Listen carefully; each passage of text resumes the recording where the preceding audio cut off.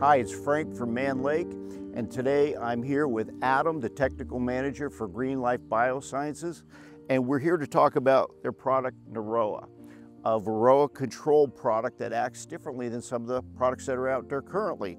So we're going to talk about how it works. Now, I know that I removed the label. I put 2 packs on per brood box. There's little perforations in there for the bees to take the syrup, which contains the active ingredient. Once they take that syrup, what do they do with that? Right, so yeah, once you pull that sticker back and expose the perforations, the bees take in the syrup like they would any other syrup you provide and store it down in the brood box. They use that stored syrup for their brood food like they would any other time. We're just using the processes that are already happening in the hive. And they use that for feeding the larvae. During the last feeding before the cell gets capped, the Varroa mite's going to hide underneath that larva and get exposed to the brood food that contains the active ingredient. They can just absorb that active ingredient through contact, and it's going to shut down their ability to reproduce. Okay, so what you're saying, it's not really a miticide because it doesn't kill the mite, but it affects her ability to reproduce at that point. That's right. It's classified as a miticide, but because it doesn't kill them, it's kind of something totally new compared to everything else that we have available for mite treatments. Right. So if I were going to use this, can I use it any time of year? And do I want honey supers on? Do I not want them on? So because we're not killing mites, it's best to use anytime mites are low, and because we want to maintain that low mite population.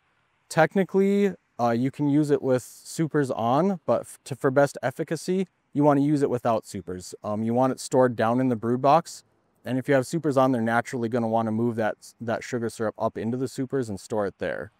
So for best efficacy, we want to do it during a nectar dearth. So we want it maybe early spring before any spring flow starts, and they're just raising a lot of brood, or after we pulled honey supers, maybe our summer dearth, or in the fall right before we send them into winter are the optimal times.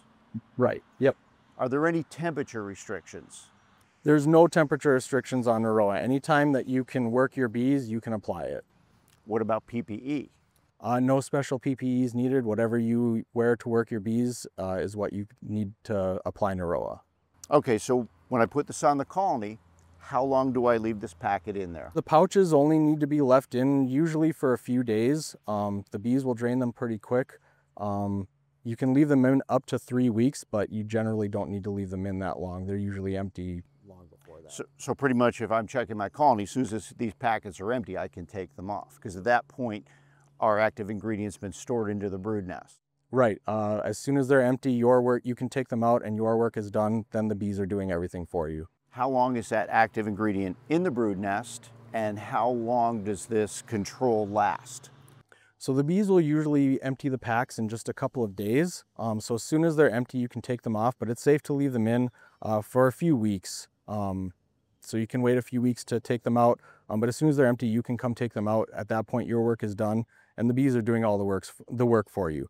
They're dispersing it throughout the brood box, so it'll be in there working until they use it all up.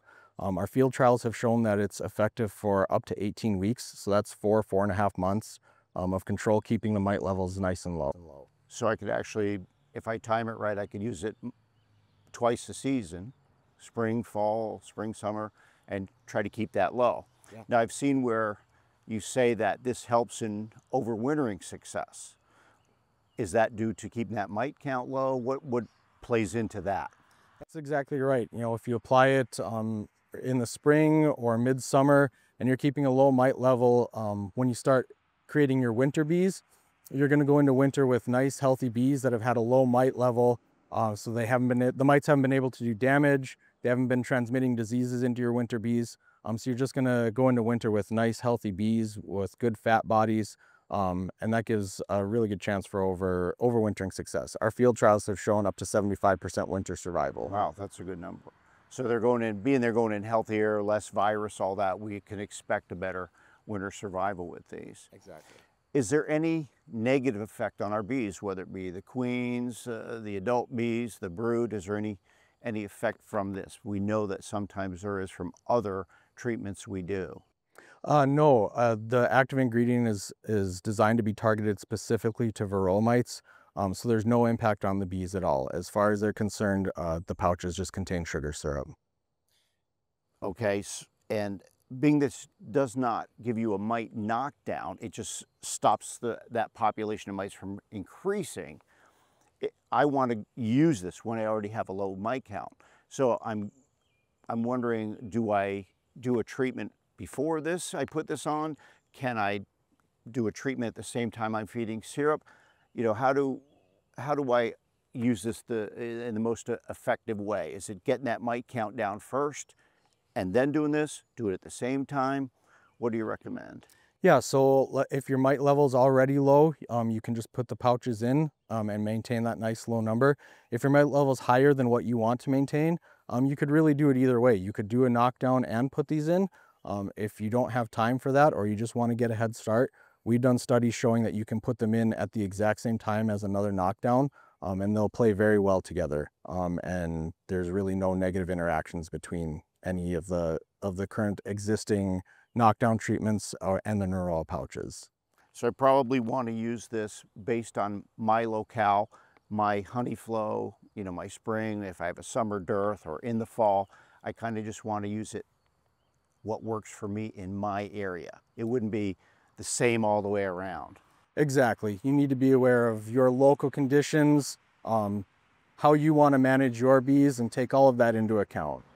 So for me, if I were to use it in my area, which is the northeast part of the country, I would either want to use this in the early spring when I've got a low mite count to keep it low, or in my summer dearth in that July-August period after I've done a mite treatment to knock them down, then put this on, and then possibly in the fall to stop any buildup whatsoever from fall through winter.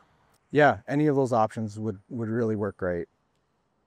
How long can I keep this? How long can I store this before I have to use it? It has a 2-year shelf life. As long as you store it at room temperature, it'll last for 2 years. Okay, so I don't want to keep it in any warm areas, hot areas. It's mostly room temperature, cool, it's best. Right. Because it's a sugar syrup with your active ingredient in it. Right. You don't want to keep it in a really hot environment for a long time, but keeping it in the pickup as you're out working your bees on a hot day, that won't have any negative impacts. So for the most effective use of it, I probably want to use it when I'm in some sort of a dearth, spring, summer, fall, when I don't have honey supers on, so the bees keep this down in the brood nest where it's going to come into contact with those mites. Right. Yeah, once it's down in the brood box, that's where it'll stay, and it'll be most effective being stored down there. Right. Where's the product made? It's completely U.S. manufactured, distributed. Everything is here in the USA. And where can I get it? Exclusively through Mann Lake. Great product. Another tool we've got in our arsenal for mite control. And I think, you know, anything we could do to help the beekeepers become more successful, it's a great thing. We know we all struggle with mites. It seems to be the root of all our problems. So use this, clean your bees up, keep it low with this, and we're going to have successful beekeepers.